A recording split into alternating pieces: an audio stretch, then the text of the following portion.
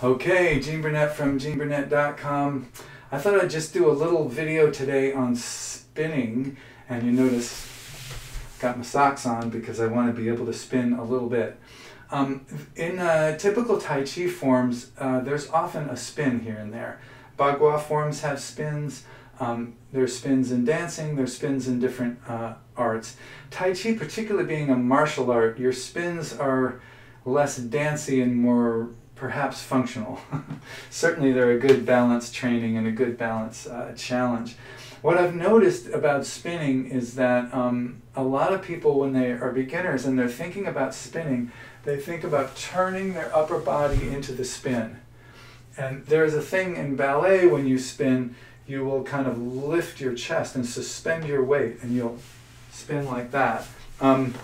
This is a little bit different because we're not presenting our body as an artistic instrument. We're in a martial, at least, context. And so for me, what's really helped me when I think about spinning is think about stepping to a place that you can't get to without spinning or without turning rapidly. So it's a step to a place that you can't get to unless you spin. So it's a step. The intent is down here. So I want to spin that way. Instead of thinking spin, I'm thinking step in a way that I have to spin, right? I have to spin. Otherwise, I'm stuck there. So if I commit my weight to that foot, I can spin. So it just makes things smoother and easier. So here's a typical spin from a Tai Chi move. I'm going forward here like this. I'm stepping out with my left foot. Now I'm going to put my right foot right where it is now. I'm going to put it right back where it is now. I'm going to circle around. I'm going to step to that place, and then my body's going to spin and catch up. It's not as easy to do on this floor in this small space as I thought it would be. But the basic idea is, I'm going to forget the hands for a second. I'm turning that foot out. Now I'm stepping all the way around, and I have to spin. And I'm not going up. I'm staying close to the ground, actually. So another one would be like if I'm here and I want to spin to the same place again, or I want to spin to this place.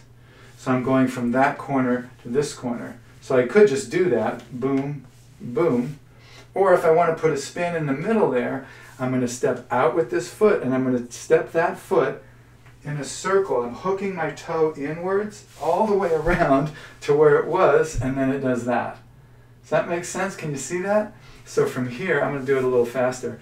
I step and spin, right? So if I'm going to go the other way, I'm thinking about hooking my foot in the direction that it's pointing now. So it's pointing that way, so I'm hooking it around.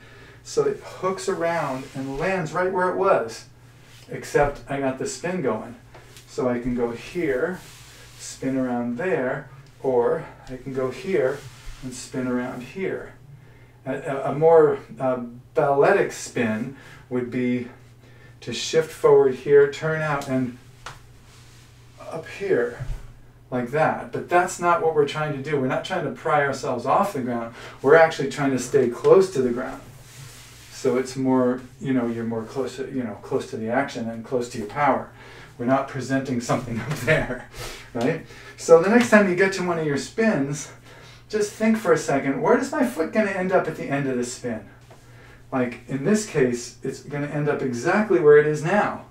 So I'm going to just circle my foot around like I'm drawing a compass form. And that forces me to do the spin.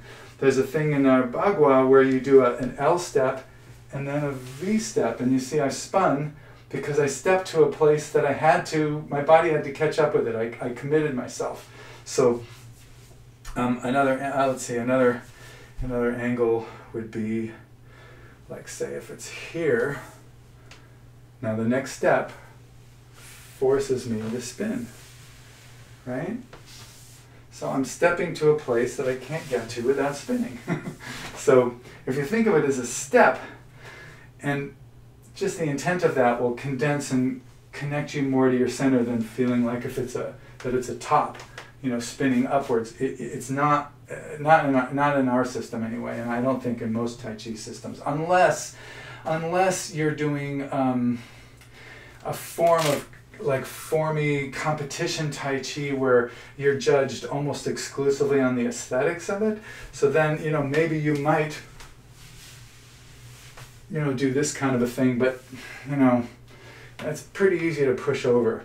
Imagine yourself doing this. If somebody pushed you at any time, they should at least hit something relatively solid, not boom, you know, knocking something off balance. So that's my recommendation, my little tip about spinning. Thanks for watching. Let me know if this has been helpful. If you can, I always appreciate those kind of comments because that's why I make these videos. I've got donation jars all over my web world, my website, and my descriptions on YouTube, and a tip is always great and makes my day. But the thing that really makes my day even more is just when someone tells me what I've done is helpful. Because believe it or not, that's why I'm making these videos. I got no ads on these things. I don't make you know, very much money from this. I like being helpful. I actually like being helpful. So thanks for watching. Appreciate it. Be well and good luck with your training.